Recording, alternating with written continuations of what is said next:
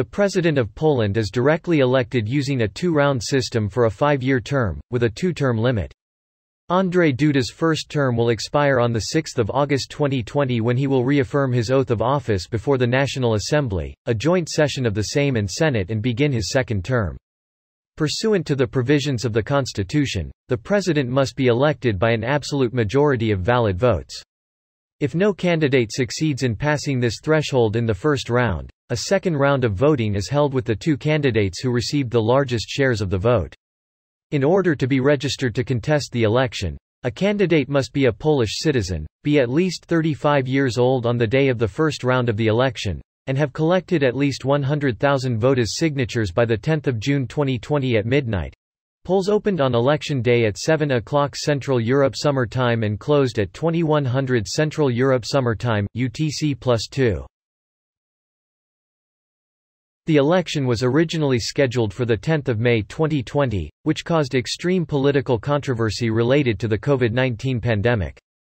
Many candidates, constitutionalists, and even politicians from the ruling coalition criticized the government's plan of holding the election as originally scheduled during the pandemic. As a compromise, the Agreement political party proposed lengthening the president's term by 2 years, which was supported by the Minister of Health, Łukasz Szumowski. This was rejected by the opposition. The main opposition party, Civic Platform, wanted the election to be held in May 2021. The ruling, Conservative Party Law and Justice, also wished to change the electoral rules and to organize the election by postal voting only. Changing election rules less than 6 months prior to voting was ruled to be unconstitutional by the Constitutional Tribunal in 2011. Voting only by post is considered unconstitutional by some, including Polish Supreme Court, in a non-binding opinion. At 2:26 early in the morning on 23 April, every Polish mayor and city council president received an anonymous, unsigned email from Poczta Polska, Polish Post, saying that they were required to deliver the private data of 30 million Polish citizens, including their PESEL, national identification number, date of birth, address, and other private data in a .txt file format lacking any passwords or security. Many Polish mayors and city council presidents, lawyers, and other citizens criticized the order to provide such private data, stating that the order violated the GDPR and Polish law. Since the legal act referred to in the email had no legal validity, it concerned a bill that was still undergoing legislative procedures. Citizens and other officials stated their intention to file a lawsuit to the prosecutor's office about the possibility of crimes being committed by the government-run Poczta Polska and by the politicians responsible for the regulation. On 29 April 2020, 11 days before the planned election date, election candidate Stanisław Żaltek presented a copy of an electoral ballot at a press conference. The copies contained the names of all the candidates and other forms to be filled by voters. Żaltek said that he received the ballots from workers of one of the companies that was printing and preparing electoral documents. Poczta Polska notified the Internal Security Agency about the leak. As of 2 May 2020, Polish law did not authorize Poczta Polska to organize postal voting except in a small number of special cases.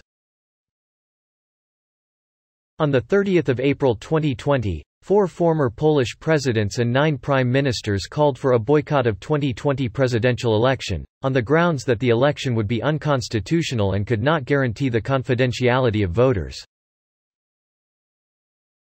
On 6 May, Jarosław Gowin, the leader of Agreement, and Jarosław Kaczynski, the leader of Law and Justice, struck an agreement to move the election. The two parties had earlier been engaged in a political struggle over whether the election should proceed in May. On 7 May, the Sejm approved legislation for the election to be held via postal ballot. The same day, PKW announced that, the current legal regulation deprived the National Electoral Commission of the instruments necessary to perform its duties. In connection with the above, the National Electoral Commission informs voters, election committees, candidates, election administration and local government units that voting on May 10, 2020 cannot take place. The movement of the election day was met with support and opposition from both the anti- and pro-law and justice spheres of Polish politics. An opinion poll for Rzeczpospolita gauged public support for the Gowin-Kaczynski agreement at 43.5%, with 36.3% being against, and the rest undecided. The following candidates have been nominated by parties represented in the Sejm.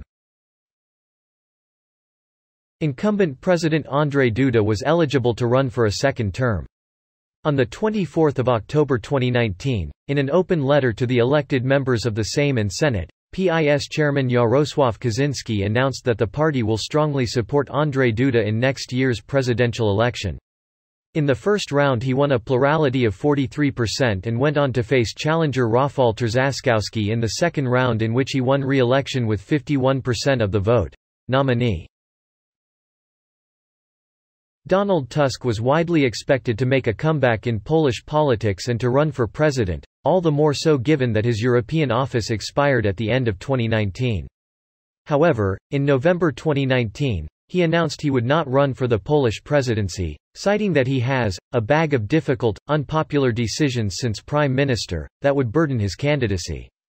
He is said to have been advised against a run by private opinion polls.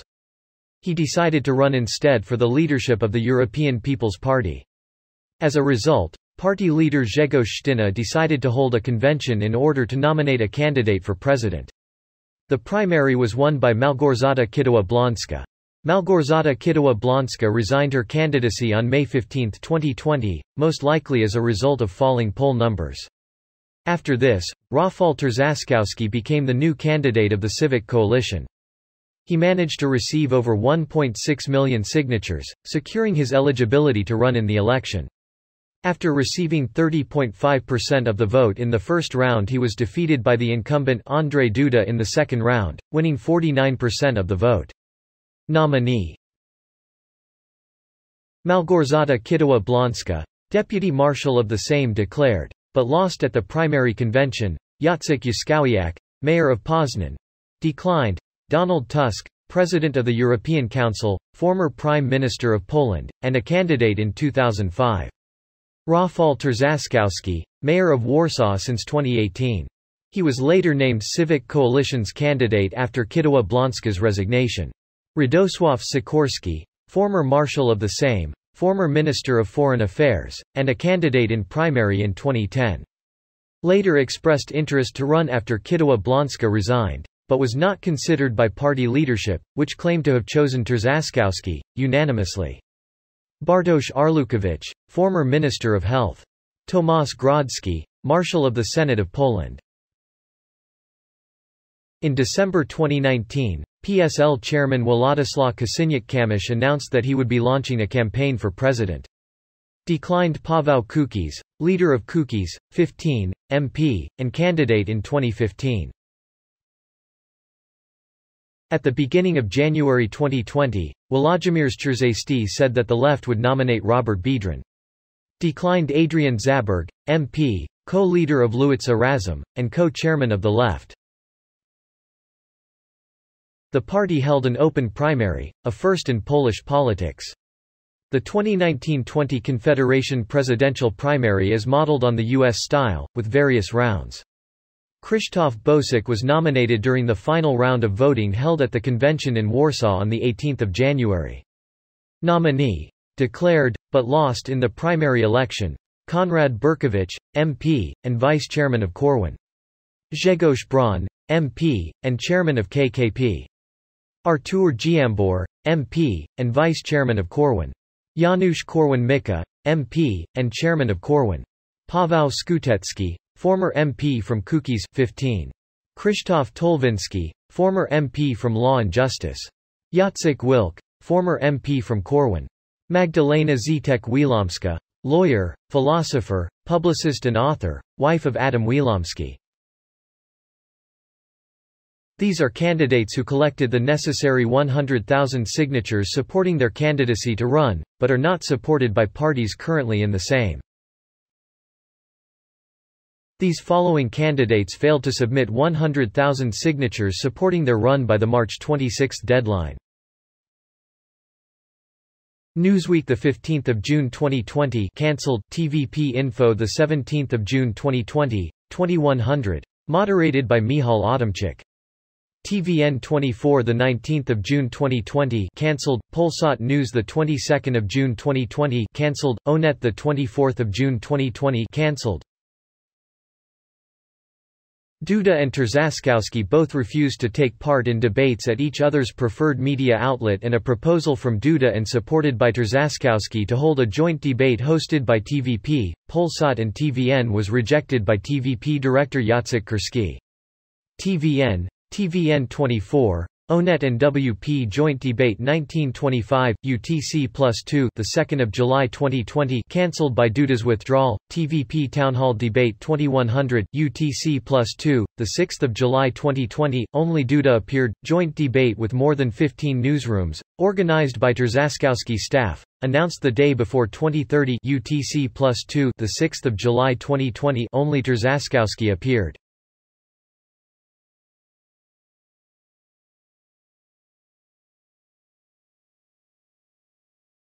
As there was no outright winner in the first round, the top two candidates Andrzej Duda and Rafał Trzaskowski advanced to the second round.